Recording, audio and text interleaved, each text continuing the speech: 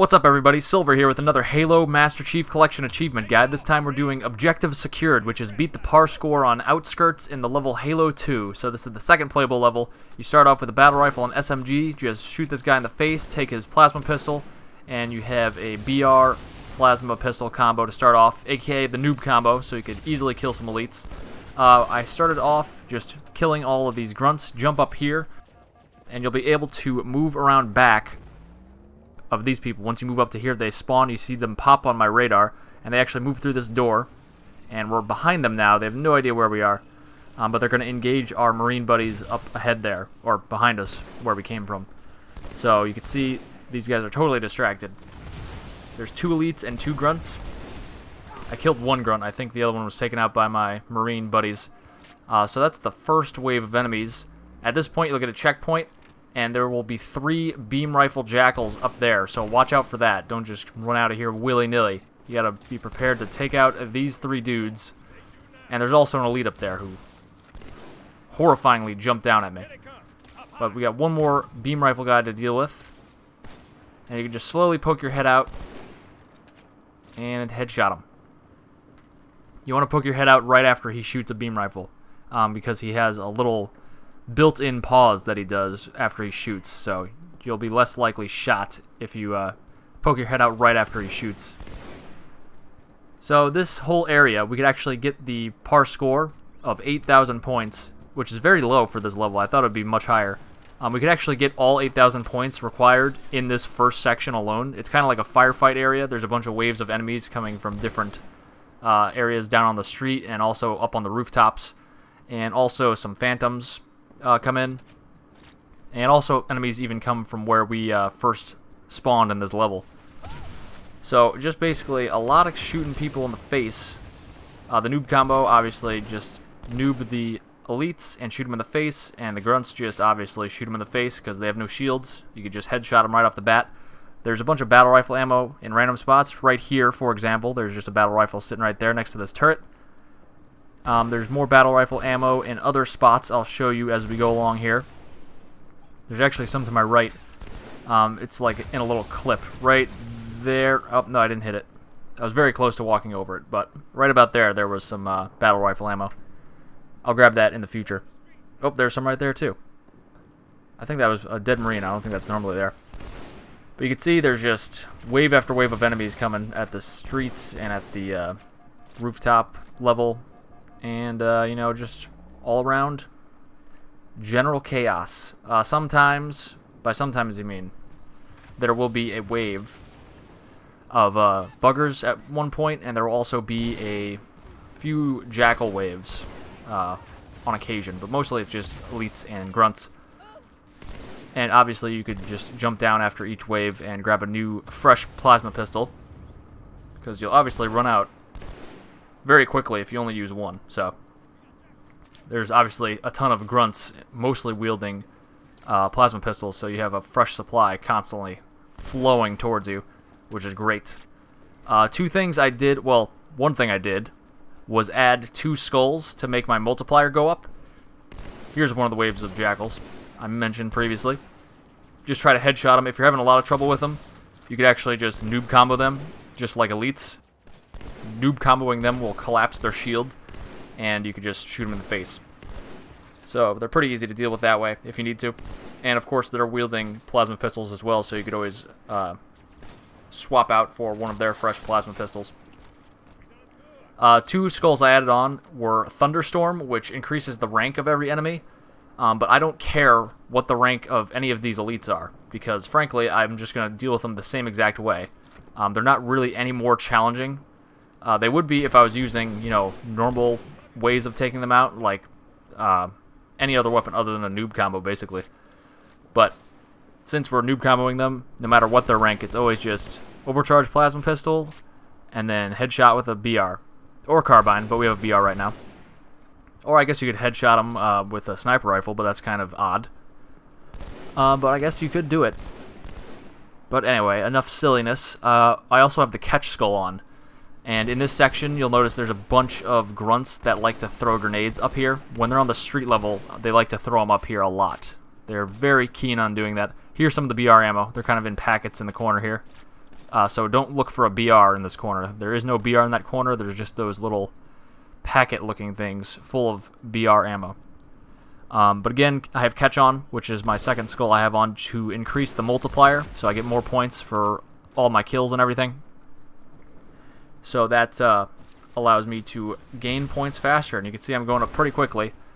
We're not even like anywhere through this level progression-wise. We're still in the same spot, basically, that we started in, and we are quickly approaching the 8,000 required for this. So basically my strategy here is to get 8,000 in this first area, and then once the hunters come through, I'm just going to totally skip over the rooftops to, well, like halfway through the level, I guess, to the ghost. Then we can speed through the rest of the level, since we don't need to accumulate any more points. Some things to note are, if you die, you lose points, obviously. Also, if you revert to the last checkpoint, you lose double the amount of points than if you just die and allow yourself to respawn. If you're dying, allow the game to revert you to your last checkpoint rather than you doing it manually, because you'll lose more points if you do it manually. I don't know why, it's kind of weird, but whatever. Also, ways to get more points are multi-kills, such as double kill, triple kill, overkill, and also sprees of any kind, so just killing sprees, killing frenzy, etc. So go for those as much as you can. Obviously, not dying goes hand in hand with sprees, so you won't lose points for dying, and you'll continue to get more points for sprees, so that's a key part of this. So now there's a phantom coming in, dropping off more troops. This is towards the end of this firefight-esque section. There was a jackal up there, shot him through the glass. You always want to be on the lookout for jackals, especially you want to use your ears, because usually you hear them before you see them. If you're lucky enough for them to miss you when they shoot at you, or if they're just shooting at somebody else, like Johnson up here, you could hear them shooting at Johnson, and then you'll be like, oh crap, and then you gotta start looking out for where he is. So again, we're just noob comboing all these people, and we're quickly approaching the scores that we need to get. So we'll get that 8,000 in this section. And then the hunters will come in and we'll be like, peace out guys, see you later. So grab a fresh plasma pistol, BR ammo, up. I'm not picking it up yet apparently. More jackals. They came from where we spawned from originally. Where? Up. And you can see, up, nope. The pelican actually comes in during this wave and takes out all the enemies for you. So we don't really want that, so just try to kill as many as you can. The pelican might take out a couple though, like he just did for me, but whatever. We have enough points at this point. 8,000, again, that's so weird. That Marine just totally fell out and died. That was funny. Marines falling out of the sky. I think there was a beam rifle guy that the pelican eventually took out. But at this point, when the hunters come over here, you want to just leave the section. Go back to where you spawned. Grab Johnson's sniper rifle first, though. So you have a battle rifle with as much ammo as you could get, and a sniper rifle. And jump up here. And we're doing the skip to, you know, do the part-time and everything, and get all of the skulls and just get out of the map in general. But we're going to just skip to the end. Obviously, if you don't have enough points by this point, don't worry about it. If you're close to 8,000, we could just pick off a bunch of enemies as we go through the map. At this point, we're just, you know, hightailing it to the second half of the mission. You could get enough in the second half of the mission as well.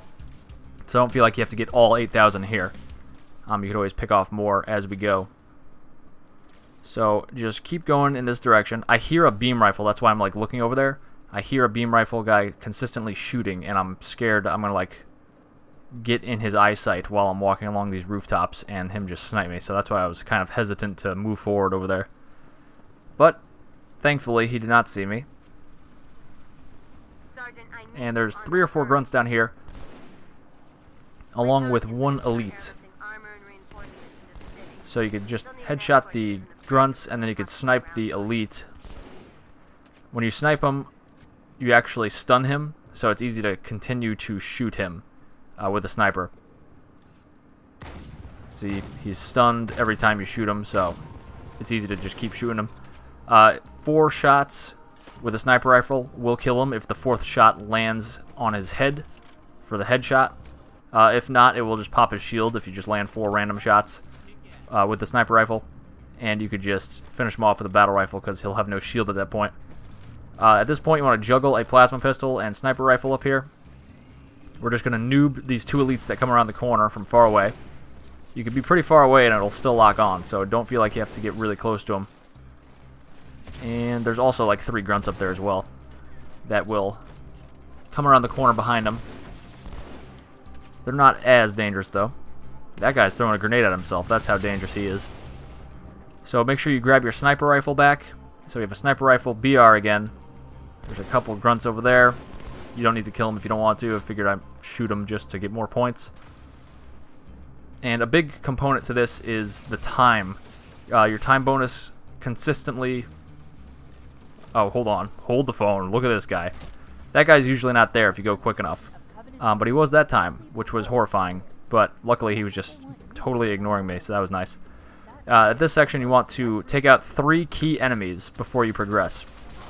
At a minimum. Take out that guy. He's got a beam rifle. This was kind of sloppy. You could always just come here first and park and then just snipe the sniper rifle guy, or the beam rifle guy. You want to snipe that guy. He's on the turret. If you try to drive past him, he will tear you up, probably kill you. And you want to snipe that beam rifle guy as well up in the tower. So at this point, I'm just going to speed by everybody. Again, if you don't have enough points, you could try to kill some people in this area. You could kill those guys if you want. I'm just speeding by, so it's kind of dangerous, but obviously you could just stay far away and pick people off if you want to with a ghost, because it has infinite ammo. But just go to the water. You're pretty safe if you just coast along the coast, like so. And at this point, there's a bunch of elites that will drop in their drop pods, and you'll have to fight that jackal sniper as he rises up in his tower. But you can just speed by and ignore him.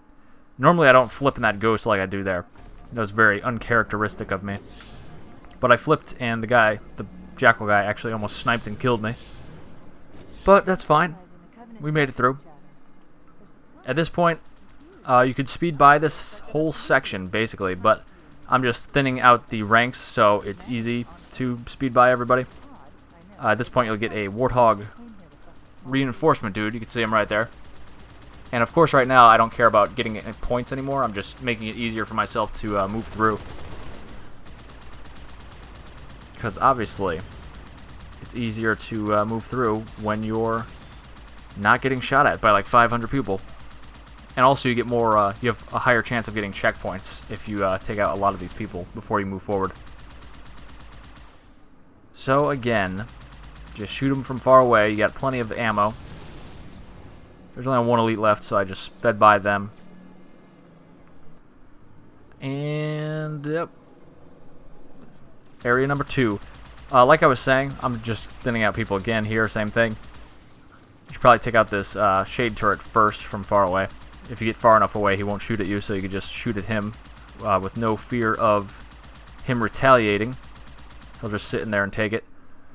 Like I was saying earlier, the time is a crucial thing as well. Once you surpass your time multiplier is 3 until you hit the par time. Once you hit the par time, it slowly goes down to 1 until you hit double the par time. Once you're double the par time, your multiplier goes down to 0. So that's when you start accumulating 0 points for every kill. So you can't just spend your entire day in this level and just take everyone out from far away and take like 10 hours to beat this level. Because eventually, all your kills will count for nothing. And the only thing you could possibly do to change your score is die. So the only thing you could do is go down from there, whatever you're at. So at this point, I like to take out the first 2 nearest ghosts with, or buggers with the ghost. The 2 closest buggers I take out with the ghost, and then I'll just snipe the 3 or so remaining buggers over there and take out the turret guy as well. You want to make sure you have at least 2 bullets left over at the end, because we're going to use those at the end. But and that's the most important part to use them for. So make sure you conserve some ammo. We got plenty right now. Sometimes when you pick up the rifle from Johnson, he has less than 20 or 24. Sometimes he only has 12, so that's annoying. But he had 20 this time. You could sneak through there and avoid the ghost. They actually turned around and started shooting at me this time. That's never happened to me before when I took that route, when I went to the left instead of the right, going around that overturned bus. Very weird, but take out that shade turret from far away like we do. Then you can go up to the left over here and avoid most of the enemy fire. There's a bunch of people towards the right over there, but we just moved past all of them pretty much with no damage taken, or nearly no damage taken. And now here's the 3 shadows up here, and we could actually kind of play leapfrog with them. I could go under each and recharge my shields as I'm just hanging out under each of them, so I'll show you that right here. Just hide under here. You could actually shoot and damage and kill them while under here, but that takes a long time because it has a lot of hit points, or it just must be a not very effective spot to shoot them in. So you can see I'm doing the old leapfrog thing. If you don't have enough points, you could obviously kill the shadow over time while you're shooting it. And also, his friends are shooting at me and in effect shooting the shadow because it's surrounding me, so that's pretty funny.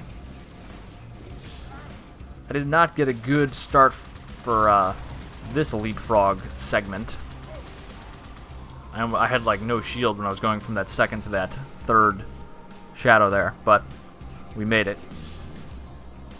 And you can see we are past the shadows, and now all that's left is the last barricade section, which we're going to make very easy with those 2 sniper bullets I was talking about. Preferably you could have more sniper bullets like I do, just in case you miss a shot or 2, and also so we could kill one more optional elite. Actually, you don't have to kill him, you just have to kind of get him out of where he is. So I'll show you that in a second when we move up here. Get on this shoulder like I am. Get it to about here. Just hop out of your ghost. Hide behind your ghost. Shoot that turret. It's just a grunt sitting on a turret. Shoot that grunt on the turret.